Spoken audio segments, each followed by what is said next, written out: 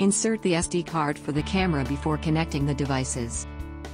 Make sure your SD card is formatted as FAT32 and purchased from an official channel.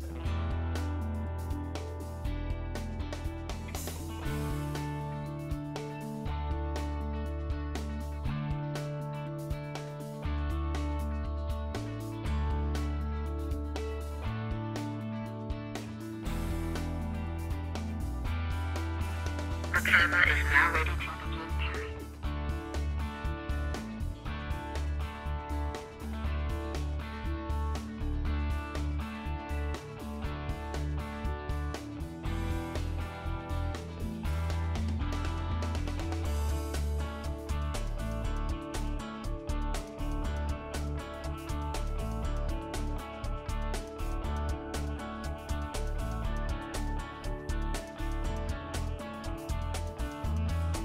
Both cameras are now connected to the app.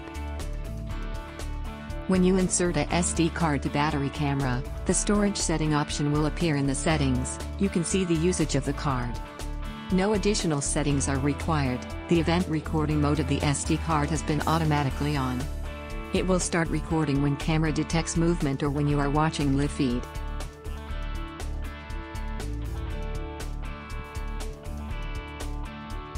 You can watch the recorded video in playback, and find the video at the time you want by zooming in and dragging the timeline.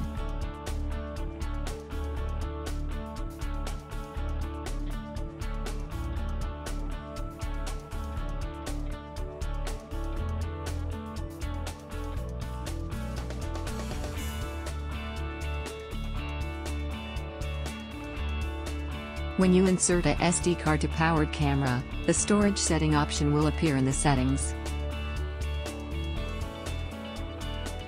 You need to turn on recording switch and choose a recording method: event recording or non-stop recording.